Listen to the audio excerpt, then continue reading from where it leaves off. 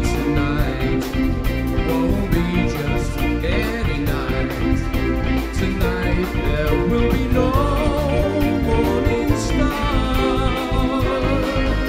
Tonight,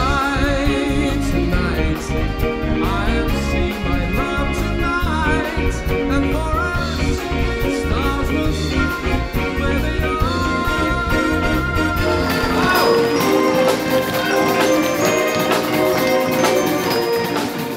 I was up on the pool deck very early one morning, 7:30. There's a guy up there and he's fishing in the swimming pool.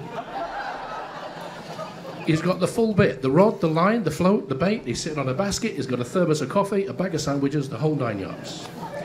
Obviously a bit strange. I felt a bit sorry for him, to be honest, so I threw him $10. I said, how many have you caught? He said, you're the 10th. Maria,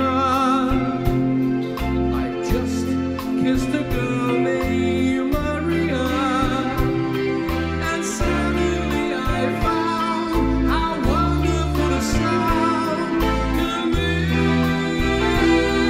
Maria. The little one, after we finished with the bow tie and all that stuff, right, everybody sort of wandered away, and the little one sort of stuck around to me. She said, very conspiratorial. She said, Grandad, make a noise like a frog. I said, what for, darling? She said, because when you croak, we're all going to Disneyland. Yes, now you're gone, and from this moment on, I'll be crying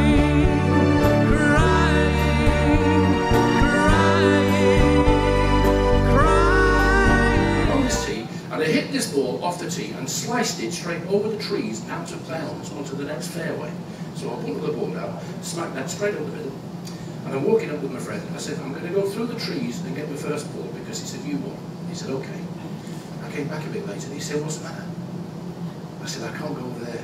He said, why not? I said, my wife and my mistress are playing golf on that fairway together. He said, well, you better wait here, I'll go and get it for you. I said, thank you, I'm very grateful. He's back 2 minutes later without the ball. I said, what's the matter now? He said, it's a small world, isn't it?